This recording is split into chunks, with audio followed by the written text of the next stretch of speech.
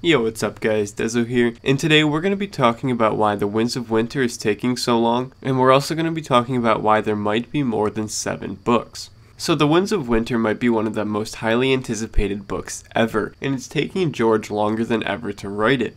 There's been a lot of speculation as to why, but the main reason is probably because he doesn't know what to do. Now, I'm not bashing George in any way. I think George is one of the greatest writers of all time. But over the past 5 books, all George has been doing is story building. The world has gotten so out of hand that George doesn't know how to bring it to a conclusion nicely.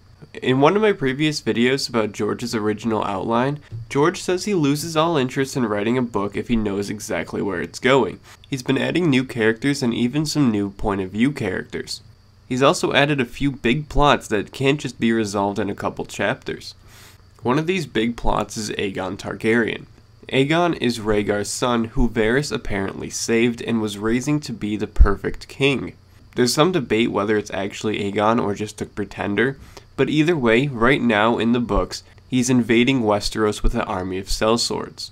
In the books, this invasion is probably going to be as big as Daenerys's, and there is no way it can wrap up quickly. With that said, in the original outline, George also said he has a pretty good idea of where a few characters will end up at the end. The books and the show are going to come to the same overall ending, but the books are a lot more complex. George probably knew the major plots for the major characters, and that's what he told HBO. That's what HBO is working off of. Characters like Lady Stoneheart and characters like Aegon Targaryen, who the show does not have, probably aren't even fully developed in George's mind. So what the show is doing is the show is taking the most fully developed plot points and tying it all together in the same way George originally wanted to. But the books are a lot more complex, like I said, and they are going in a completely different direction until they meet at that same ending, and George probably doesn't know how to get it there yet. That is why The Winds of Winter is taking so long. So after all the hate HBO gets for not putting all the characters in and leaving out certain details and stuff, it's probably because those details aren't fully developed, and like David and Dan always say, the story has a beginning, a middle, and an end. And they are trying to do it in the best way that makes sense. Now, I'm not saying that the books are going to have a bad ending. I'm saying that there might be more than 7 books. Simply because George is still story building in the 6th book. If HBO did exactly what George has done, every single detail, every single everything, there would probably be like 40 seasons. If you have read the first 5 books, you will see that some of these chapters take place over a couple weeks. Night and day is always changing. Someone will go to sleep and wake up a couple days later sometimes. It's just crazy how much time lapses there are in the books. If HBO did every single thing, it wouldn't even look that good on screen, but it works in the books. If David and Dan did the same thing as George, they would also need to put the show on hiatus for a couple years so they could plan everything out with George to make it exactly the same. There is simply no way that Game of Thrones could maintain its quality if they put in every detail. And I don't think people understand this. Everybody thinks, oh, David and Dan suck.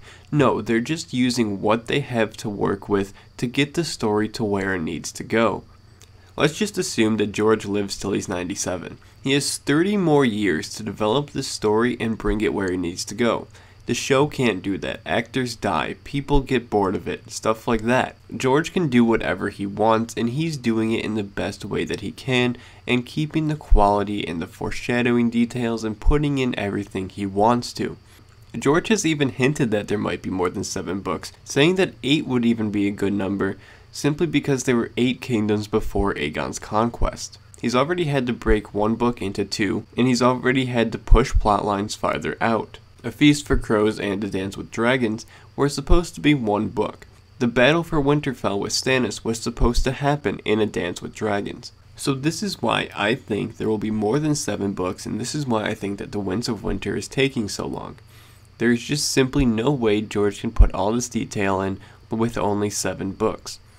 And this is probably what he's been trying to decide. Where should he end the book? What does he have to rewrite to make it make sense? Stuff like this. Let me know what you guys think about this in the comments below. Leave a like on this video and subscribe for more Game of Thrones related videos. There's a playlist to all my other theories in the description below. Feel free to check that out as well.